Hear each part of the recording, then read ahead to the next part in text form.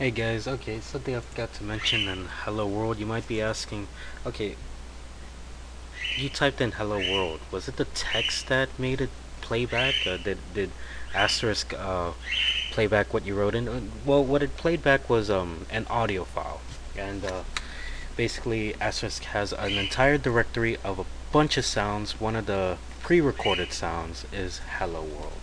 So you might try to find it with where is. You can type sounds. It's not gonna find it.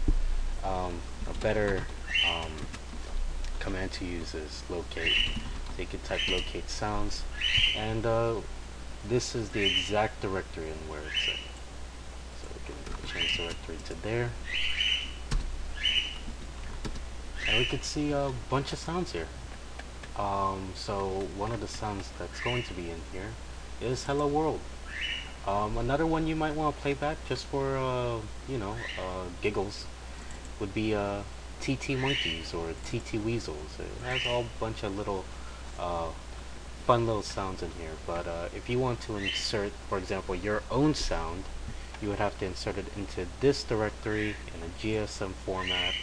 I might do another video on how exactly to do that. But this is where all the sounds are.